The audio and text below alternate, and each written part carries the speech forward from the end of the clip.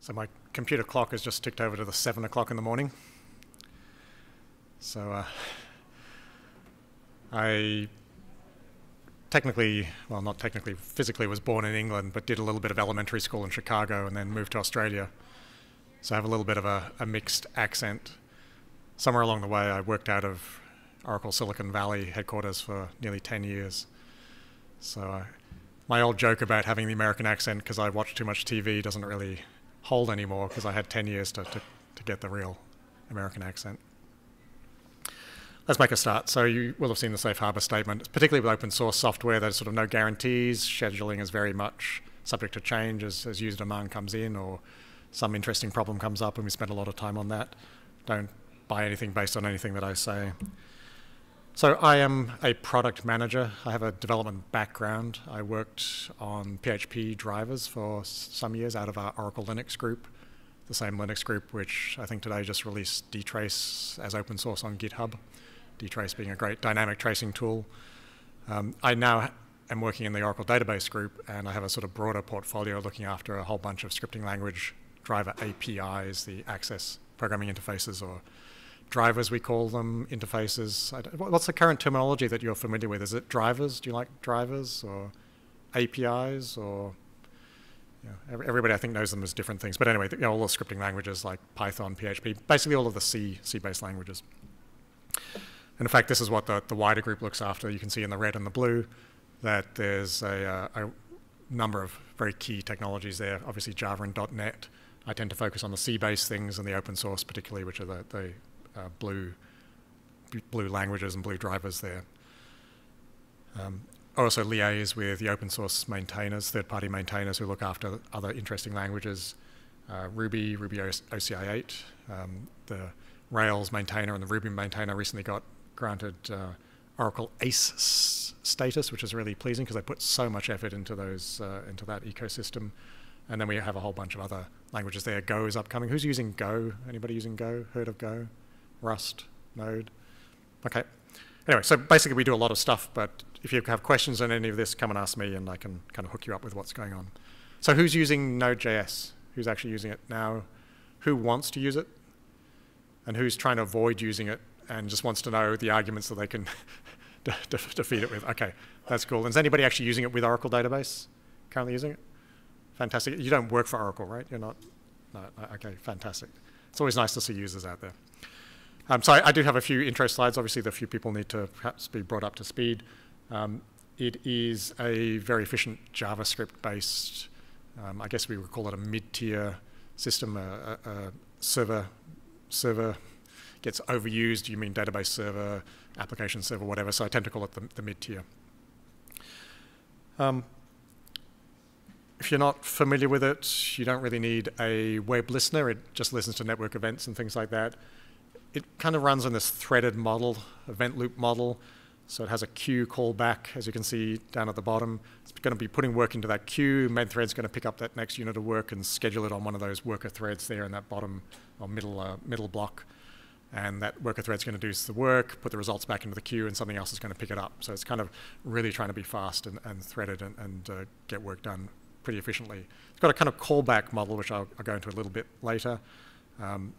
Has pros and cons, but there are ways around it if you don't like the cons.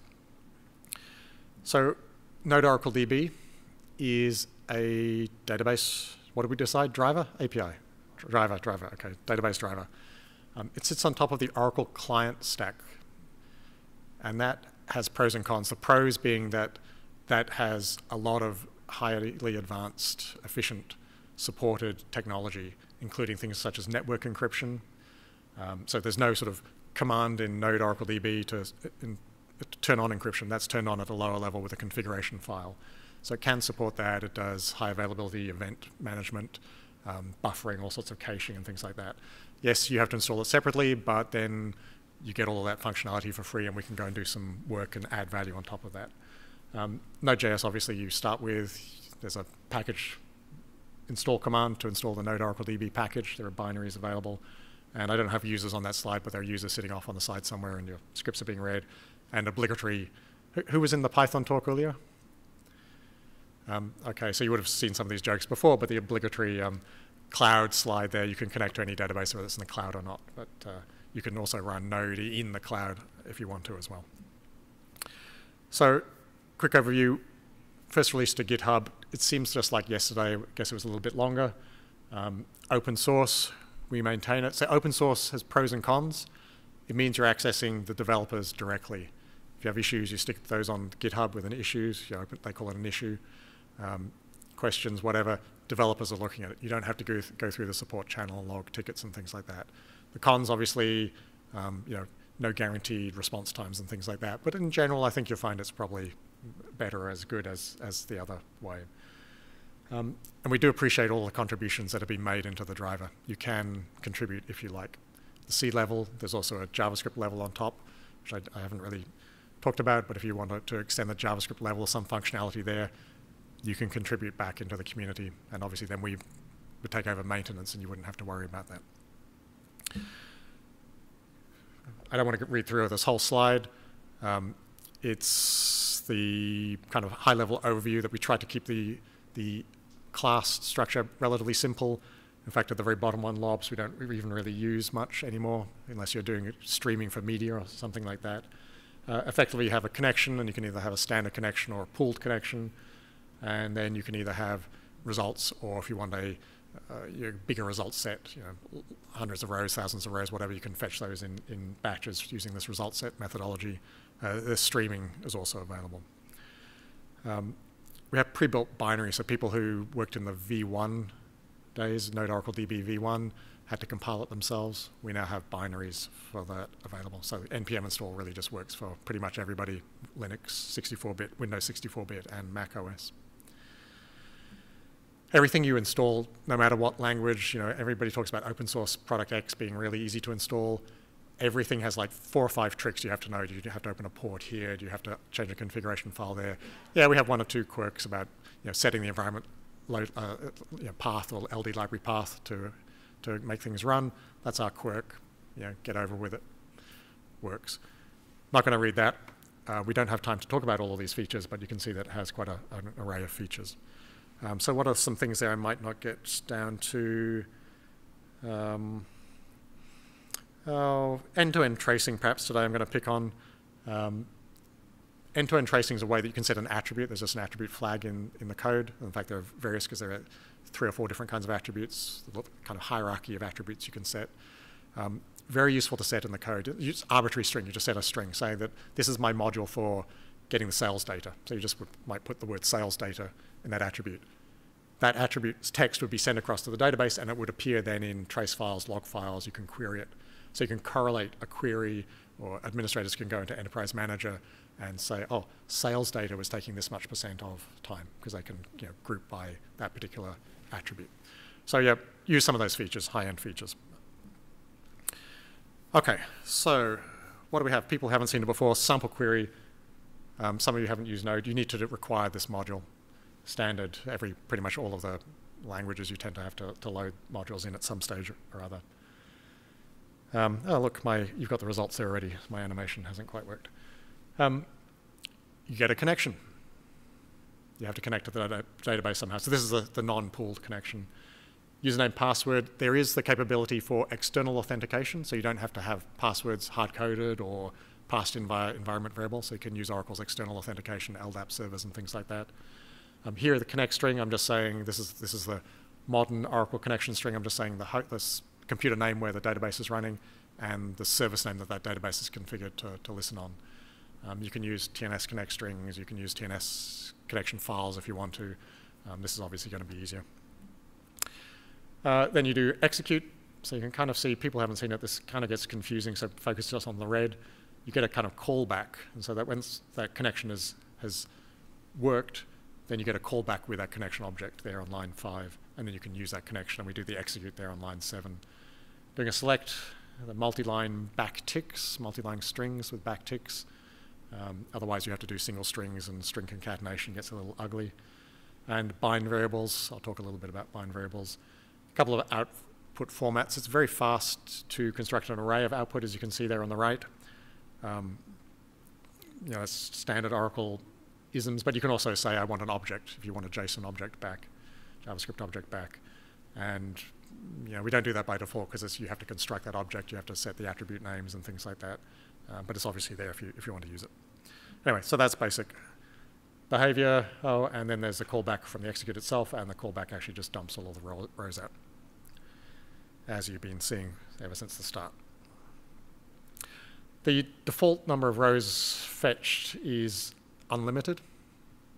V1 we did have a limit, which was a little bit painful, but in version 2, which has been out for a while, number of rows comes back as unlimited, and there's some tuning parameters for that. And then obviously error messages at the end. Yada, yada, yada.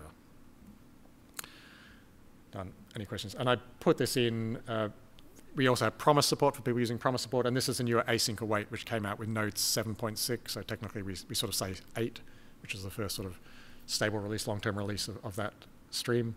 And so this has, as you can see, kind of a wait interface down there at level line 5. You just basically wait for the connection before you continue, so there's no kind of callback. You don't get this nested hierarchy. You just say wait for that connection and don't do anything until that's completed. Resolve is where you do get the results back there on line 11. No surprises for people who've using this. Are you using async await? What versions of Node are you using? Node 8? Yeah, this stuff's starting to look good. You should probably consider using this. Okay. So this is really the agenda for today. That was the introduction, all of a 12-minute introduction. Sorry about that. Starts and ends with the connections. I'm going to speak about, obviously, data out, data in. That was the topic. And, sorry, did I just go to? No, that's fine. Connection we talked about. The kind of key thing there is the little picture on the bottom right. So when you create this connection, you are establishing the pipe across to the database, and you're starting a process on the database, which is that blue dot there on the database side. And that process takes some time to start up. It's got to have memory allocated, et cetera, et cetera. That's okay if that's what you want, but then it does take time if you're going to be doing it a number of times. So we do recommend using a pool in most cases. So you create a pool, and then from the pool you can get a connection, and you can, bunch of parameters you can see there on the screen about sizing and what have you, timeouts when pool is idle so that the pool can shrink back down, you're not using resources. And you're holding those connections open all the time that the pool, if the pool's was at size 2, minimum size 2, you would always just see those 2 server processes in blue on the right-hand side. So one other thing I didn't mention here, of course, is you want to release those connections, because if you don't release them using the release that I think I showed on the previous slide, no, I didn't show. If you don't release it, then nobody else can pull it out of the pool again. So make sure you are releasing connections. You can also have something we call database resident connection pooling. I don't talk about that in this talk, no time. So you can have a pool on the database side, which is great, because you have multiple node processes. Each of those, as you might see in this particular example, would have 2 processes to the database, and that would be 2 by n.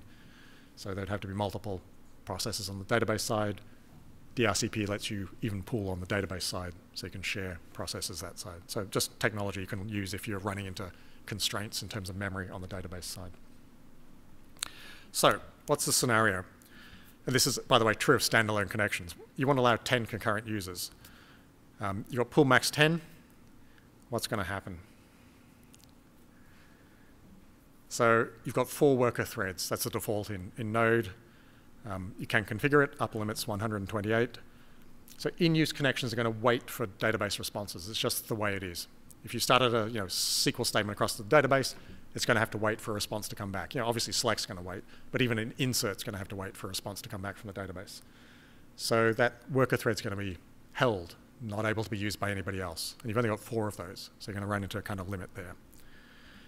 So slower response than you kind of expect. Things are kind of working, but you could get deadlocks if one of those threads is trying to update something which something else is already locked. So solution, just increase that thread pool size. You need to do this before Node starts the thread pool. So you can increase it in Node.js application code, but if you don't increase it before the thread pool is even initialized, you will still only get 4 threads. So you think you've set it to 10, but actually it says, you set it too late and it's only got 4. And there's actually no easy way to find out what it's been set to. So here I'm using Unix, Linux command export. You can set it. or you can actually run a env and set it at the environment level inside Node, but just be careful you do it like really at the start. You may want more threads than you actually do, than you have connections, because you may be doing non-database work. So you may want to even increase that thread pool a little bit bigger. And remember, you can only go up to 128. So scenario 2, so you've got 4 threads, it doesn't really matter, but that's the scenario here. You open one connection, so this is not pooled. I'm just trying to show another kind of thing you should be aware of. You open just one connection, and you try and do this promise.all. What does promise.all do? It tries to just fire off everything. 1 select, 3 inserts, but you've only got one connection. So the select is going to get a thread from the worker pool. Query is going to block all those inserts. You're going to get threads. You're going to get all 4 threads, but only one of them can actually do anything because you've only got one connection. So connections can only do one thing at a time. So the kind of moral of the story is keep control on JavaScript layer. Watch out for things like promise all. Use async series if you're using async each series or async series instead of async parallel if you're using the async library. Sorry, that's the old school async, not the async await programming style, but the async npm package. So try and keep control and make sure you're not starving yourself with threads and/or connections. Scenario 3, this kind of came up, and we've actually got better solutions for this now. But a couple of weeks ago, maybe a month ago, somebody was trying to load a lot of data into the database, so they wanted to open a lot of connections and just fire off a lot of stuff all at once. So it kind of did promise all and got a lot of connections, and then tries to insert a lot of data. Can your database even handle all those connections open? And if you've got multiple users trying to do the same thing on different node tiers or whatever, that multiplies the load. You've got multiple connections, so you can't really do transactional consistency. So you kind of got this, problem, as it were. And we've got the solution now, which I will go into a lot of detail later slides. Okay, so here's a pro tip. So I've got some pro tips in here. Yes, so this comes from our real-world performance tuning team. So these are the people who really know what's going on. They say don't have dynamic pool sizes. And there's a whole lot of reasons. If you look in the node-oracledb documentation, there's a link to their documentation, to the RWP doc. You can read all about it there. The real thing is, of course, when you suddenly need all these connections as people log in is when the database is pretty much under most load and you start getting things really unstable. You really want to size your systems for the maximum load that they have. These are tools, you can use them, don't have to use it, but this is their tip. To keep most stable systems, make sure your pool sizes are fixed, no minimum, no maximum. And they also have some recommendations about how big these pools can be depending on the server-side load. On the database side, they've got some calculations which may or may not be accurate. They were as of when that doc was published a year or so ago about numbers of CPUs and sockets and things like that and load that the database side can actually handle. So that's their big pro tip. We've also got a lot of settings. Oracle Net, the SQLnet layer, as people know, used to be called SQLnet. A whole bunch of parameters. I've got 1 or 2 mentioned later, but there are a couple of other things there that you could actually add as well to stop the load slamming the database at a particular time if you've got a lot of people trying to log into the database. Okay, ending connections, when I didn't have that before. So definitely required for pooled connections. You've got to release it back to the pool so somebody else can pull it out. And it's also best practice for standalone. You'll just want to release resources as early as possible so that somebody else can use those resources. Anybody used version 2.0 and 2.1 of node-oracledb? Have you used 2.0? Okay, we've been working our way towards managing this stuff a lot better. So in 2.2, we let you kind of release things when you want, even if they're still in use behind the scenes for whatever operations. You know how Node tends to do things when you're least expecting it. But if you're trying to stream from a lob, for example, you're still going to need that pipe across to the database. But you can physically now actually, in your code, close a connection. You'll think it's closed, but Node's actually using it. And at appropriate point, it will close it off behind the scenes for you. So we've done a lot of work there in the current 2.2 release. And obviously, try not to release them too early in some cases. You might see some kinds of errors. It's a little bit variable, so just watch yourself. I mentioned streaming from lob instance. Oh yeah, I think we've just fixed that recently. Okay. Another pro tip, basic high availability. So everybody wants free high availability. You know, Oracle has RAC and it has all these great high-end solutions which, you know, really have very beneficial practical applications. But everybody wants to kind of do it in the code. You're all developers, DevOps, you want to do it all yourself.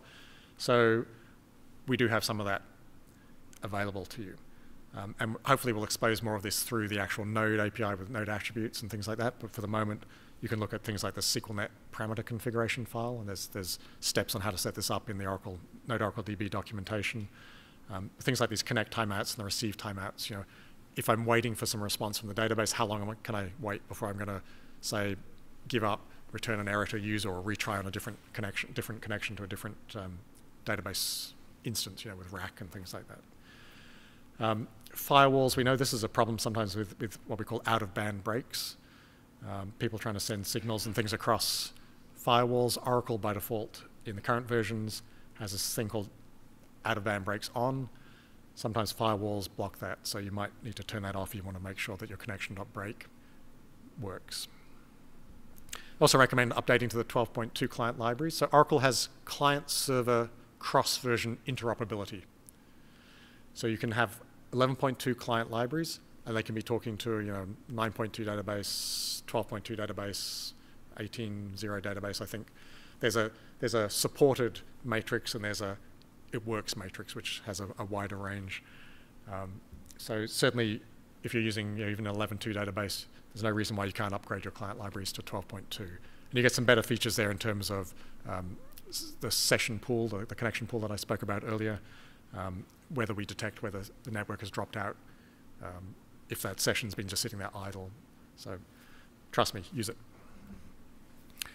Okay, getting data out of the database. Where are we going? Whoops, did I go back? Little tiny keys. Okay, so we know direct fetches. There are a few methods. I've got, I think, 4 points or something like that. You basically get all those rows returned, as I mentioned. You can get the result sets. I spoke about that result set object in the class diagram. You just set the result set attribute true, and then you get a callback object, a result set object, and then you can call methods on that, get row or get rows if you want to get more than one row at a time. Streaming. Anybody using streaming? Streaming is kind of useful. You know, the advantage of things like get row and the query stream is you get sort of one data row per event in case of query stream. You get a data event, so you just get one record back. So you can be listening for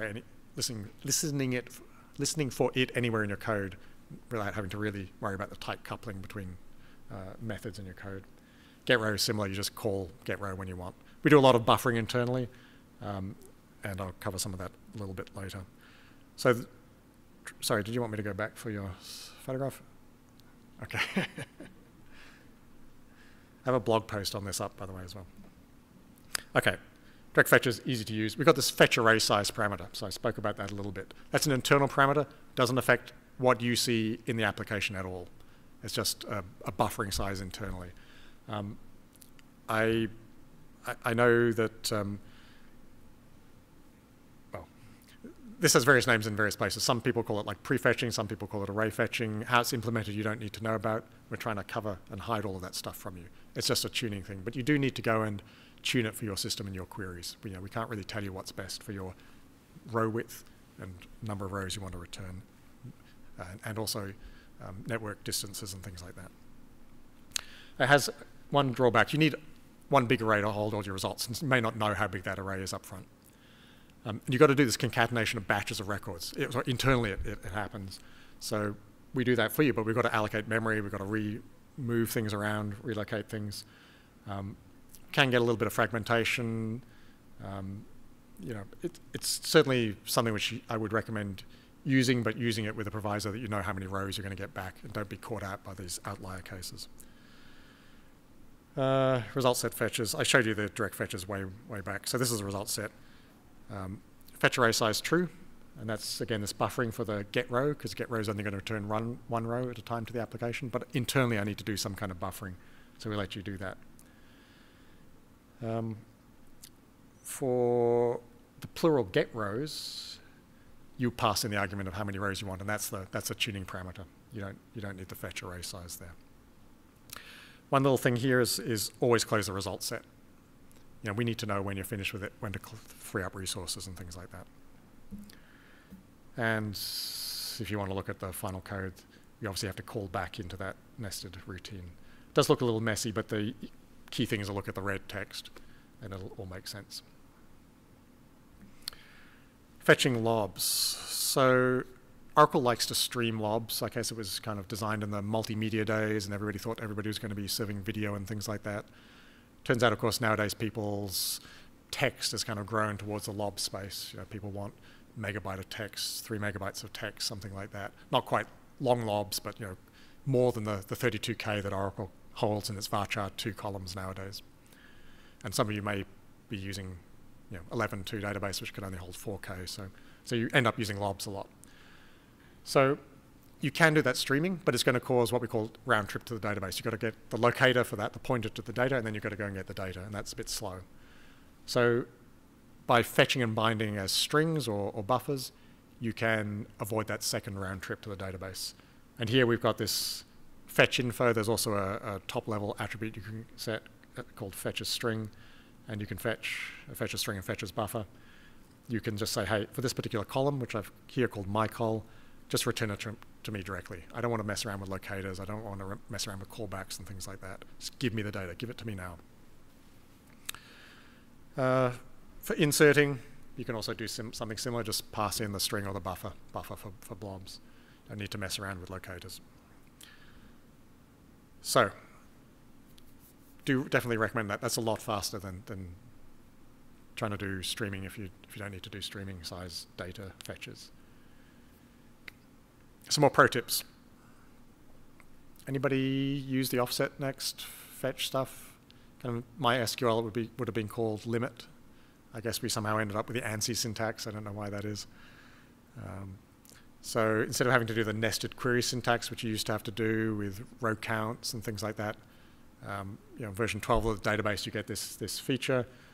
Obviously use that, because you don't want to send more data back from the database to Node than you're going to process. I mean, it's just a waste of resources to even sort it out on disk, to do the order bys, to block reads and things like that.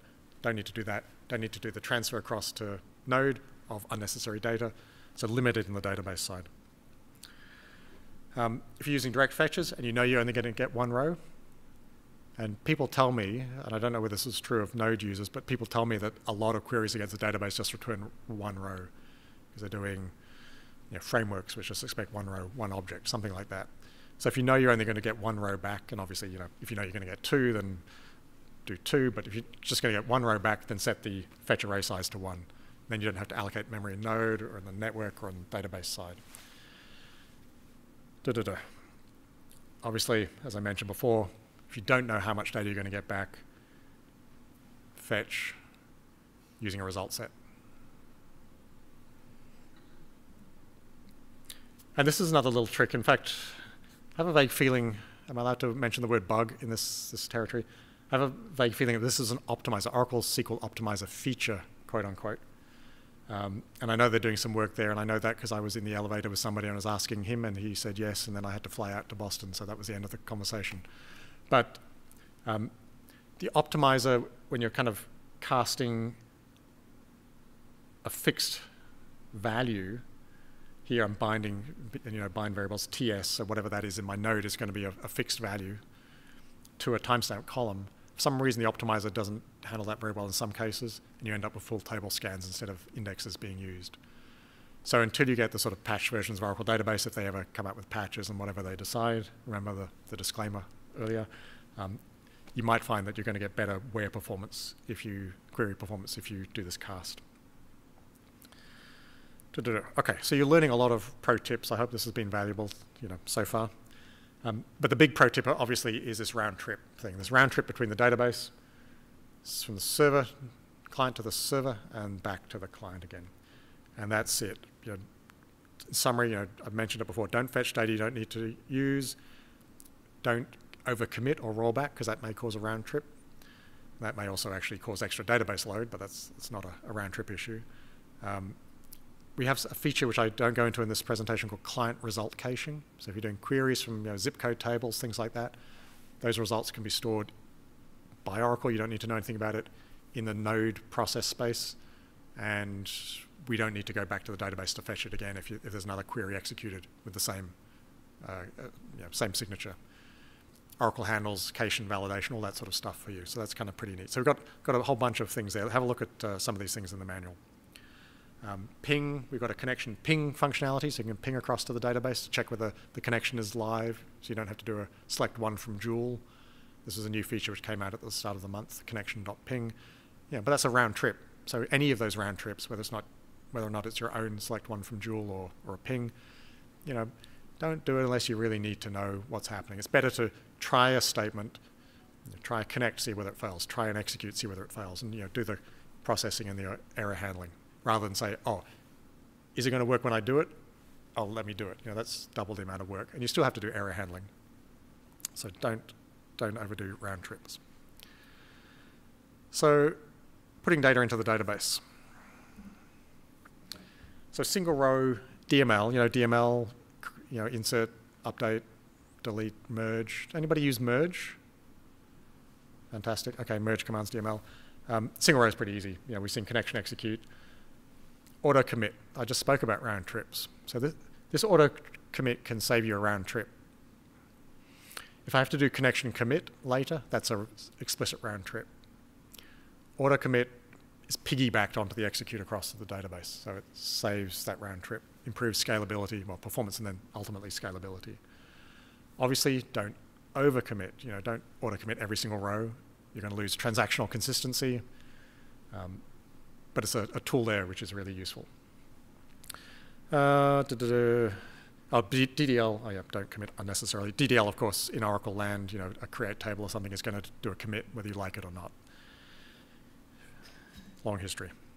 Okay, so that was kind of okay, a little slow if you're trying to do lots of data inserts, because you had to call, execute a few times, round trips.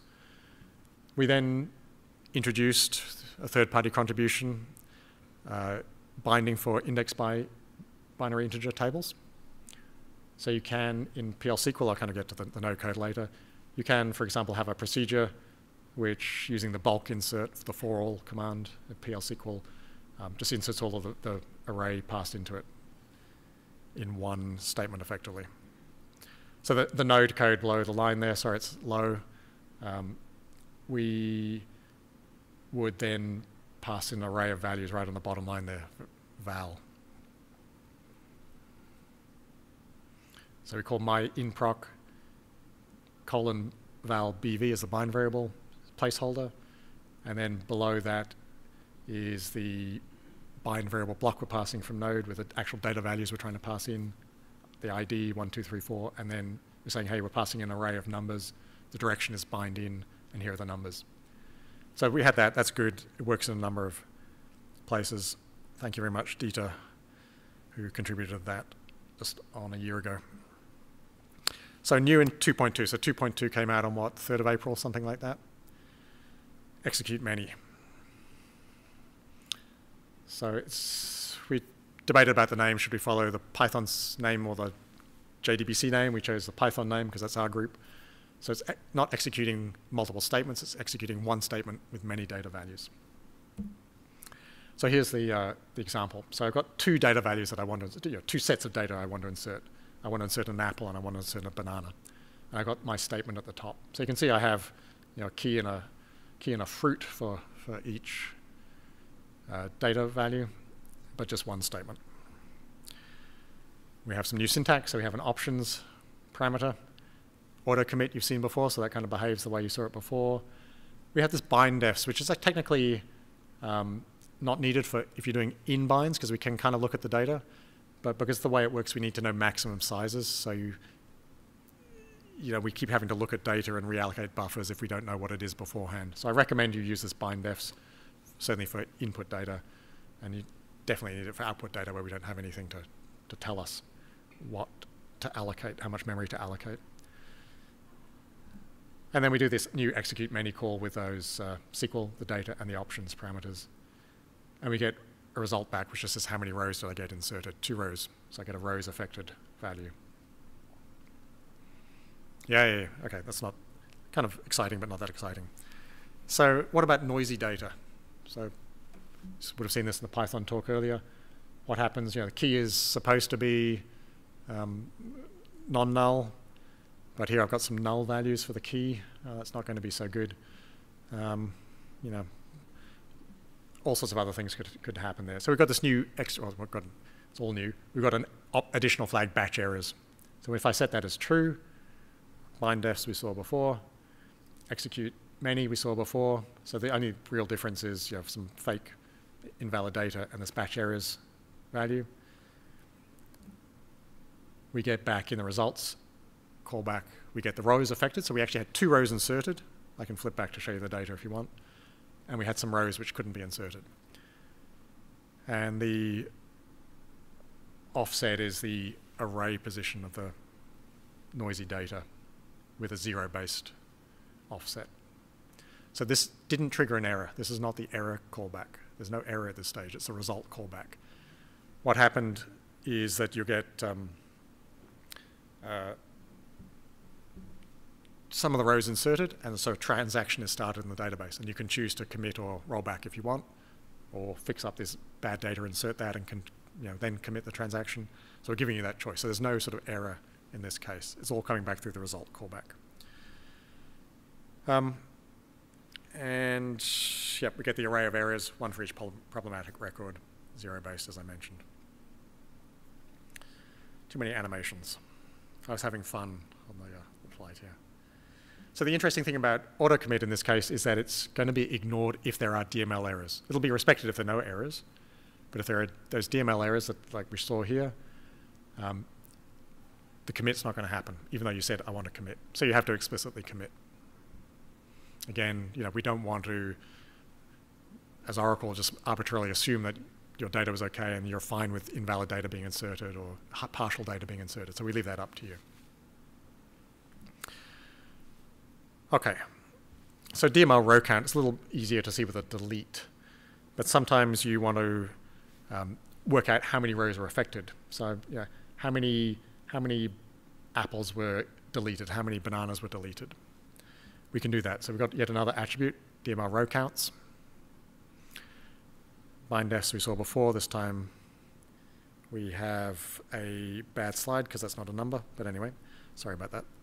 I think you understand it's supposed to be a string there, the size. There's a problem with these slides. Trying to simplify it so you can understand what's going on and make the fonts big enough so you can see everything as this balancing art. So I had to take out some things later. But at the bottom, if you can see in red, sorry, on the right, it's a DML row count. So we still see 2 rows were affected, but we now get the row counts. There were 5 values with 5 rows with apples were deleted and 2 rows with bananas were deleted. This is the first time I'm giving this talk, by the way, so let me know how it goes at the end. DML returning. So DML returning is kind of useful, particularly if you want things like the row ID, as I show here. You want to know what the row IDs of those keys, those new data values were, so I then can go and do some updates or something else on them. Pass in some values.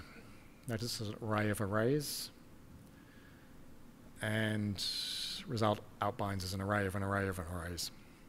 Just the way it is, because you can actually have multiple values, particularly if you go back to those delete examples, you can have multiple values come back. It's kind of easier seen in practice than described. I'm not sure, do I have another example? Yeah, I don't have an example, but I may have mentioned, and I think it's worth reinforcing, you can call PL SQL with execute many as well. So it's equivalent to like calling with PL SQL, say procedure, multiple times, which is really nice too. Okay, so this is like the key all came for this, I'm sure. How fast is it? How good is it? We have a little benchmark. I just create some data. So you can see it's very short data. It's just a number followed by a short string. I'm going to insert that into the table. And I'm going to compare the multiple inserts there. So I just have a loop using that new await syntax, but you can obviously do this with older versions. And I just insert, have to commit at the very end. I piggyback the commit on the very, very last one versus the single insert with execute many. And again, auto commit. So this is my results. So The red line at the very bottom, very, very, very close to 0, is the execute many. And that's how fast it took to insert a particular number of records. And then the blue line spiraling up, spiral's perhaps not the right word, taking off up, is the really slow loop method. And it's a little easier actually if you have a look at the data. Your mileage may vary, as I say there. Every benchmark is different. Network sizes, network performances are very different. I had a kind of local database. It was desktop sitting next to my laptop, short strings. But you can see, how many milliseconds that was, 361 versus, 227, as it were.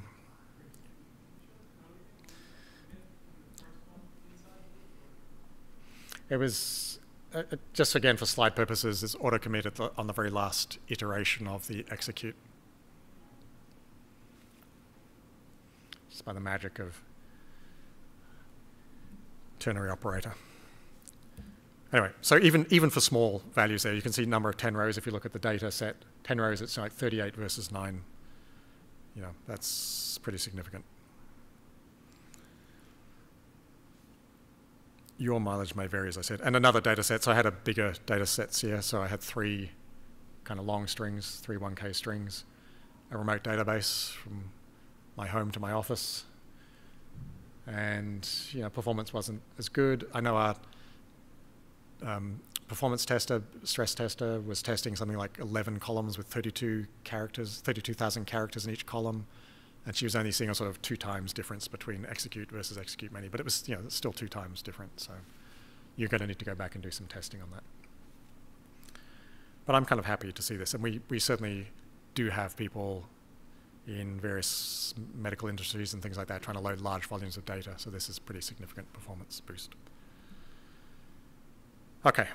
Some cases you may still need to call execute many a couple of times, because there are limits on network sizes, packet sizes, database buffer sizes, and things like that. Obviously, you do the same thing that you saw me do with the execute case. You don't commit on the first loops of execute many, but you would commit on the last loops.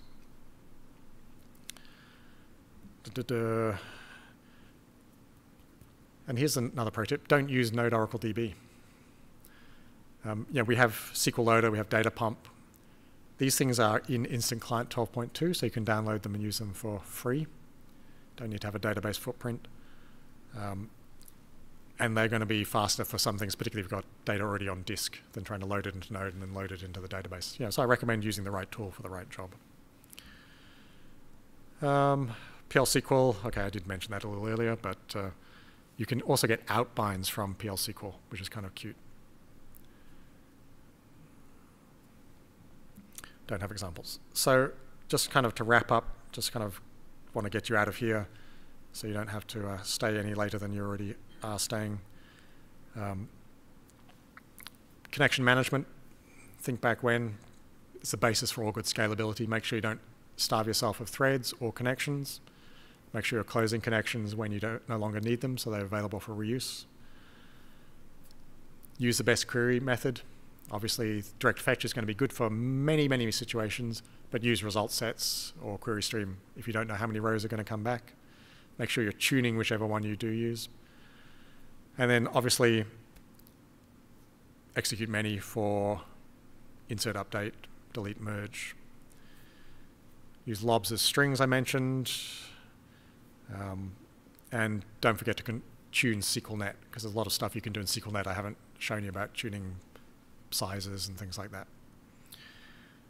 So 2 final slides, just FYI slides. So we have this thing called office hours. It's ask me anything kind of sessions. We do have a little bit of a theme. We don't have a theme set for this one yet. We just say exploring, but often we'll have a few warm-up slides for people just to sort of get them in the mood to ask a few questions. And then we'll just hang around for an hour to wait for you to sort of say, hey, how do I do this? Why don't you do that? That kind of stuff. So this is another way for you to contact us. It's available sort of webcast or audio, or you can just come and chat and things like that. So it's pretty easy to access. And here's my final slide. Here's some references. My colleague Dan McGann is very active in this space. He's certainly our JavaScript expert in the group. And he has a nice series of blog posts at the moment about using web services with Node.js. And I've got my contact details, his contact details. And Anthony Tuaninga down there is doing a lot of work in the back end in terms of coding. Node-oracledb, you may recognize that name because he's the creator and maintainer of the Python CX Oracle database interface. He's now doing a lot of work on all of these interfaces for us. So I do appreciate your time. I'm here for questions. I've got business cards if you want to take my email details, don't have them, and want to send me something afterwards privately. I do recommend you get involved with us because we do need to know what you prioritize. There's no point complaining we don't have things if you haven't told us that you need things. And also you do have kind of direct access through us and through development, which does make life a lot easier when you do have some kind of complex problems. Really complex problems will still go through support because they can upload trace files and all that sort of stuff, but yeah, we do what we can, best effort. So thank you very much for coming along. I hope the conference has been good. Maybe see you next year if we're in Boston or somewhere nearby. I don't know which, they tend to swap cities a little bit, but I've enjoyed my time here. Boston's really been nice to me. It's good to be back here. I think this is my third time here, so this is nice. Thank you very much.